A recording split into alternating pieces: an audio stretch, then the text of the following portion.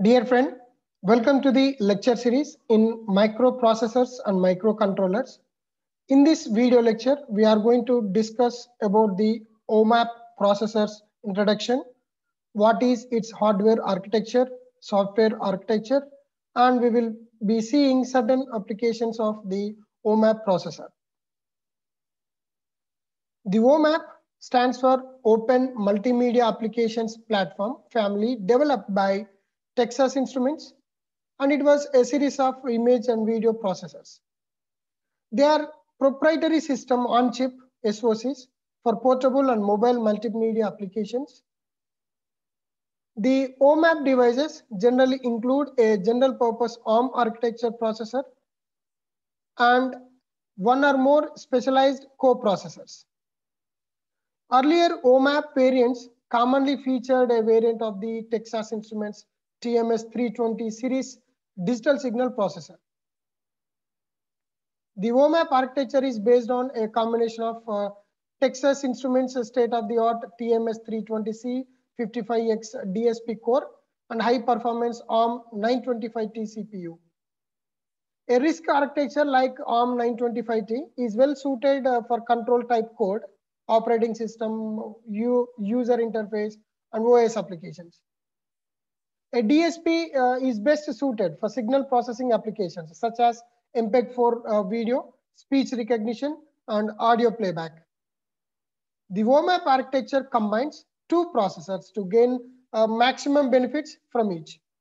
The Omap architecture's use of those two processors provides battery life, critical mobile applications, and power consumption benefits. So at the same time, it allows the DSP to gain support from the RISC processor. So here it is the hardware architecture of the Omap. So the various things that we can see are this is the local bus interface, and this is local bus, HSA bus, and this is MMU. Here also it is MMU, and it is memory interface. And these are all the memory interfaces, and it is SRAM, SDRAM, ROM, RAM, flash, DSP, MMU, multi-port, multi-channel DMA controller, and this is the ARM 925T core, and it is ARM 9 TDMI. This is IMMU, this is DMMU, iCatch, DCatch.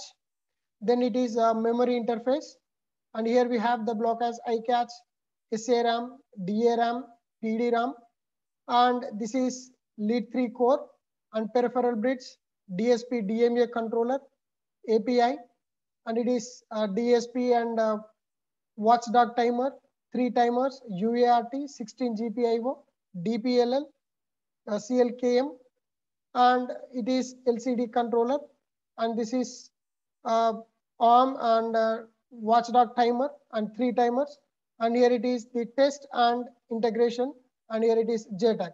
So these are the block names that were given in the hardware architecture of the Omap. Now let us see how really this Omap hardware architecture works. The Omap hardware architecture shown in the previous figure is designed to maximize the overall system performance of a 3G terminal while minimizing the power consumption.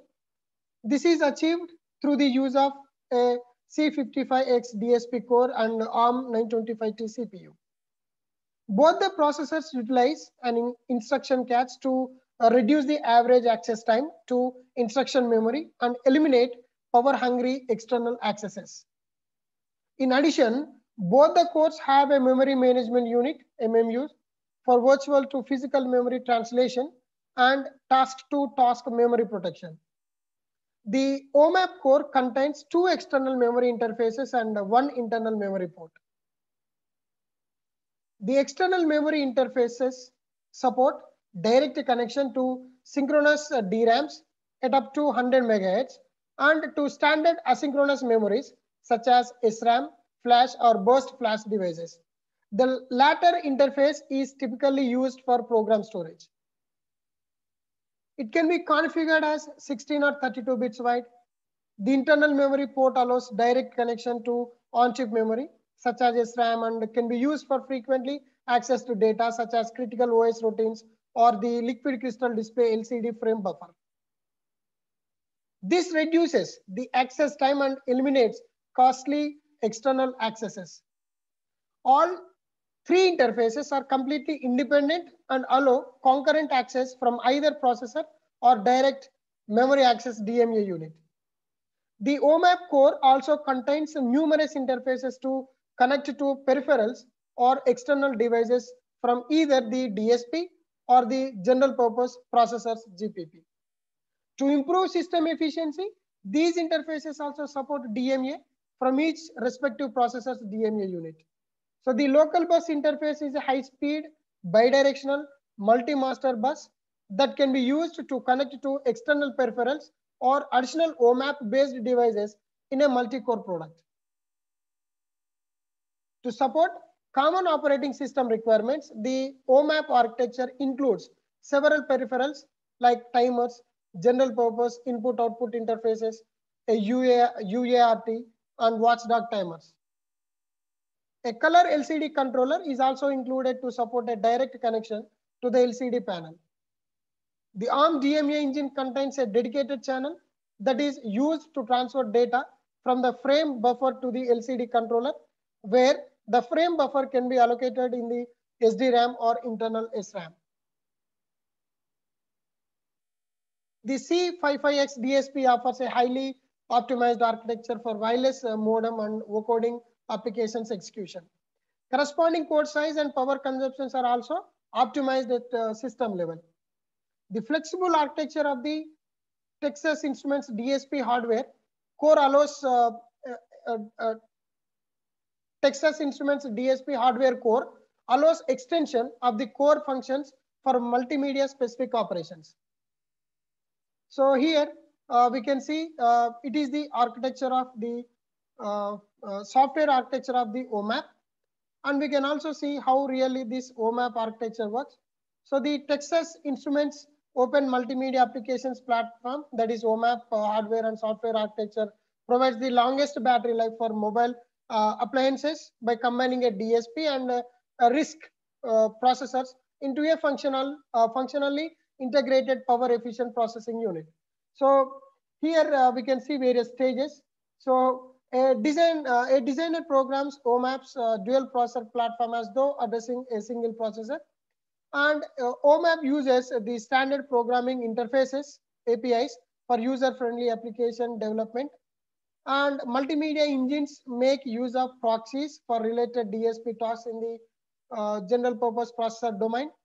And the DSP bias bridge coordinates the data, input output streams, and DSP task control between the proxies and the actual DSP software. So the OMAP architecture includes an open software infrastructure that supports application development and provides a dynamic upgrade capability for a heterogeneous multiprocessor system design. This infrastructure includes a framework for developing software that targets the system design and APIs for executing software on the target system. The most important function of the DSP bias bridge is providing communications between the general purpose processor applications and digital signal processor tasks. The DSP bias bridge API is abstracted from the high-level application developers by a set of DLL and drivers that is provided in the development toolkit for the platform. The high-level application developer does not require any awareness of the DSP or DSP bias bridge API.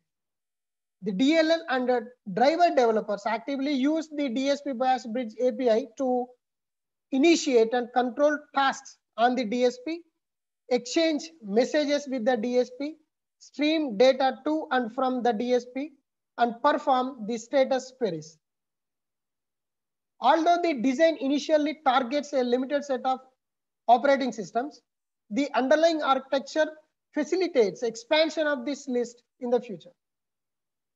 Standardization and reuse of existing API and application software are the main goals for the open platform architecture, thus allowing extensive reuse of previously developed software and a faster time to market of new software products. Coming to the applications of OMAP multimedia applications. We can find the applications in mobile phones.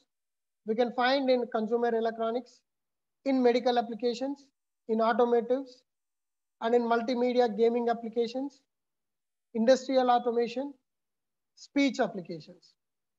And whatever the content that was delivered in this video lecture are taken from the Texas Instruments technical white paper.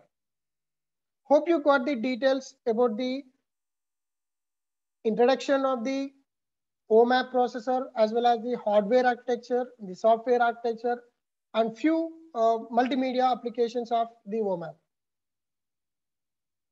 Hope you like this video. Please do comment, share, and subscribe my channel for more technical content. Thanks for watching.